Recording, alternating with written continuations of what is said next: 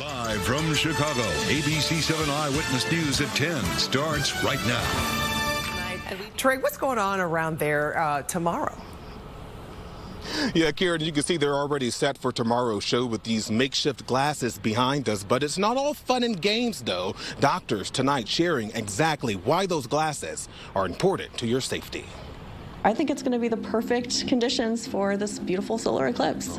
Celebrating a celestial creation from the vantage point of the Chicago area. We're going to be outside, so as many folks that would like to come, we are happy to have them here. And in just hours, Monday, this granite lot at the Pullman National Historical Park will be filled with excitement as eyes will look upward at the partial solar eclipse.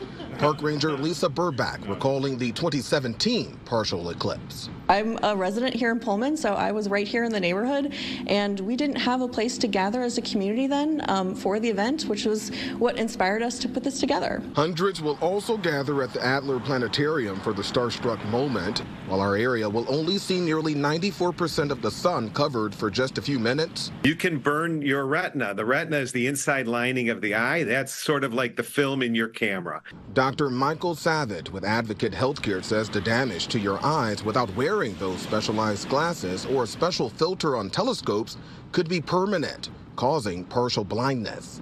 During an eclipse, people are staring at the sun and the sun is partially covered, so it's more comfortable to look at the sun. And there's no pain associated with this burn. It's not like burning your hand and you pull your hand away. This, you won't feel much of anything if that burn occurs. And that's why Dr. Savitt is encouraging everyone to make sure they are wary of where they buy their glasses from. This, as most watch parties will begin around 1 o'clock tomorrow.